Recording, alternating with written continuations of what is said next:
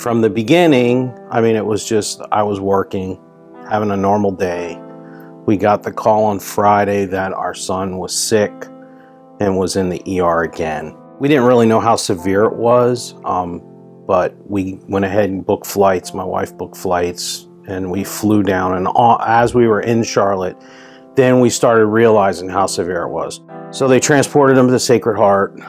Sacred Heart did a great job. They did the best they could. We ended up at Baptist, which was the best thing we could ever have done.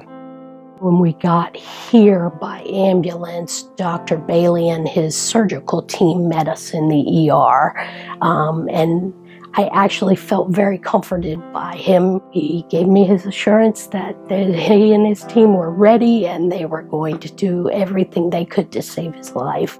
I was guarded. I kept telling my wife, we need to be guarded. We don't need to get excited and then have our hopes, you know, fall. But we were really excited.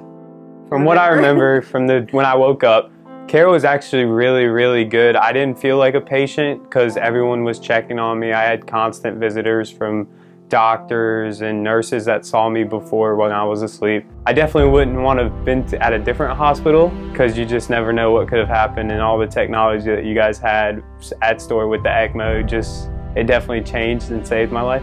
We really thought he was going to die, and that without Baptist he would have, and without the ECMO.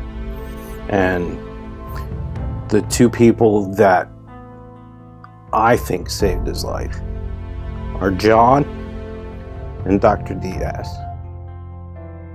It was a little nerve-wracking, but I also knew the importance, and seeing his family just made it a little more special.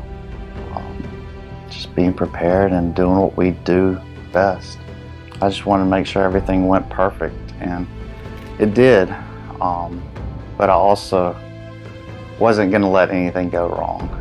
This being our first patient, this being a 17-year-old, I wanted the best care, and we did it. I mean, it's not your normal hospital. I just don't, you know, like, we saw so many people on their day. Hey, what are you doing here? Oh, well, we just wanted to check on him. I mean, John slept on the floor.